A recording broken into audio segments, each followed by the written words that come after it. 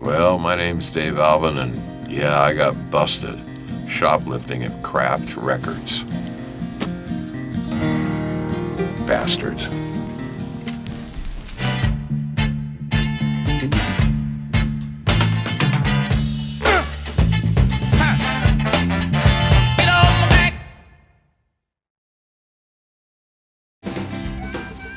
So I stole these when no one was looking. I just kind of grabbed the first thing that came to my hand. Oh, waiting for Little Milton. I know a little bluebird. Little Milton was a friend of mine, and I recorded with him. And he was one of the great blues and soul singers ever. Wow, this has got everybody on it. This is cool. I can't wait to hear this. Tell y'all I know a little bluebird. And this, Otis Redding live at the Whiskey A Go-Go. I can't turn you loose now.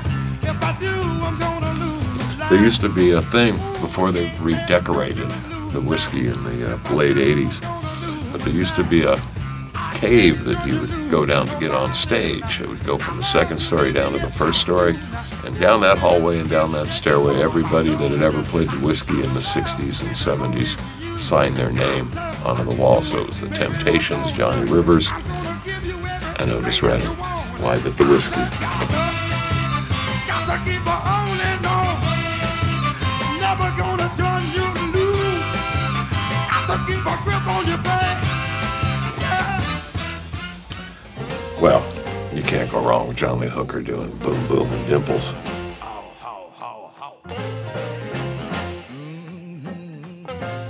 When they invented the word badass, they invented it for this record. I love to see you strut up and down the floor. Yeah, the Rick and Ron anthology.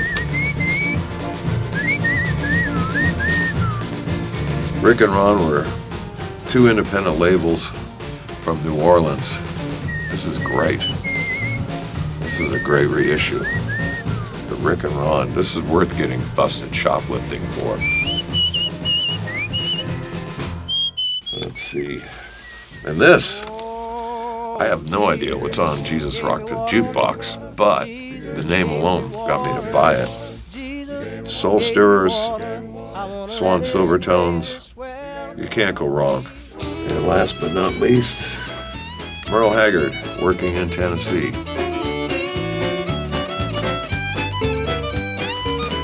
Which is something he didn't like to do very much, from what I understand.